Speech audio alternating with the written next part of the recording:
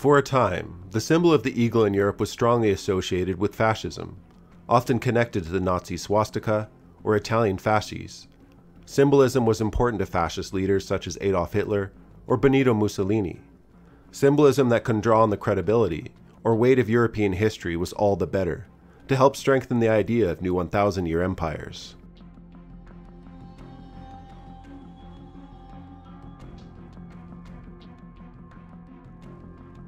The German imperial eagle was typically clutching a swastika in World War II, a marriage of two vastly different symbols. The word swastika comes from Sanskrit, which means good fortune or well-being. It's a symbol strongly associated with Eurasia and Eastern religions predating Christianity. However, the symbol does appear in some European archaeology.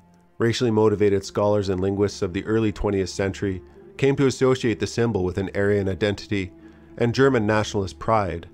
What is a sacred symbol of Hinduism, Buddhism, Jainism, and Odinism would become one of the strongest symbols of fascism the world has ever known.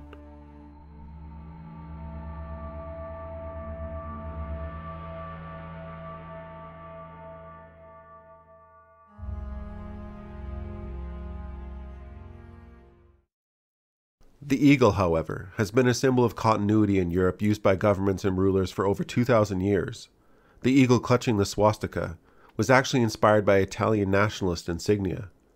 Both the Italian nationalists and Nazis share the same origin of the eagle, the Roman Empire.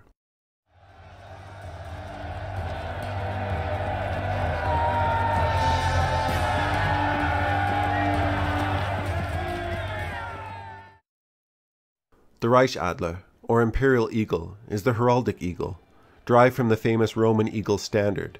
The Romans used an aquila, Latin for eagle, as a powerful symbol of empire throughout ancient Rome, particularly as the standard of a Roman legion. A legionary known as an aquilifer, or eagle bearer, carried a standard within each legion. Crackers! Something more cheerful.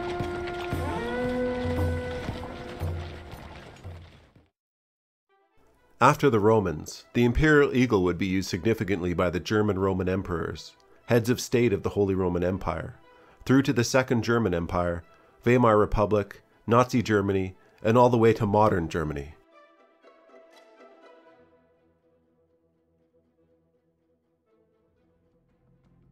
Despite Hitler's grand illusions for a 1,000-year empire, the Nazi Party's use of the eagle would only be a brief stain in Germany's historic use of the symbol.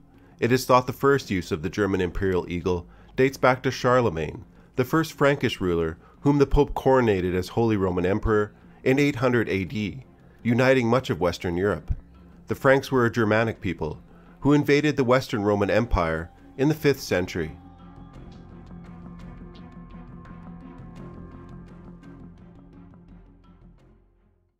During the 12th century, the black eagle against a golden background was generally recognized as the emblem of the Holy Roman Empire. In the 13th century, during the reign of Frederick II, the double-headed eagle first appeared, and from the 15th century onwards, would come to represent the Emperor of the Holy Roman Empire, with the single-headed eagle symbolizing German royalty. The double-headed eagle symbolized the Holy Roman Empire until its dissolution in 1806.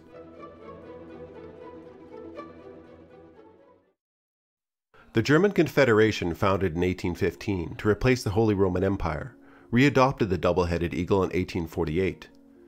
In 1871, during the formation of the German Empire, the Prussian king and German Kaiser Wilhelm I adopted the single-headed royal eagle with red beak, tongue, and talons. Above its head, the crown of Charlemagne. During the Weimar Republic, the single-headed eagle was retained. After the Nazi Party came to power in 1933, Adolf Hitler in 1935 made the eagle, combined with the Nazi swastika, the national emblem, for which the Nazi Party also adopted, called the Party Adler, or Party's Eagle. These two insignia can be distinguished, as the Imperial Eagle looks to the right, whereas the Party's Eagle looks to the left. Hitler wanted to mark his Third Reich with one of Europe's oldest symbols of empire, believing the Holy Roman Empire represented the First Reich, and the German Empire the Second.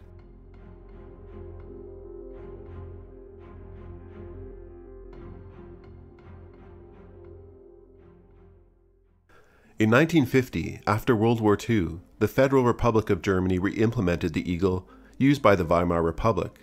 In the German Democratic Republic, or Eastern Germany, the eagle was not part of the state coat of arms.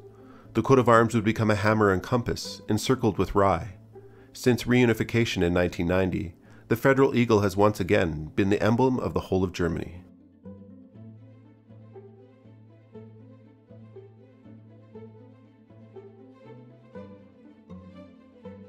Alright, I'm Johnny. Thanks for watching this brief on the history of the German heraldic eagle. It's a complex subject, so if you want to expand on anything, feel free to do so in the comments section below, and we'll see you in the next video.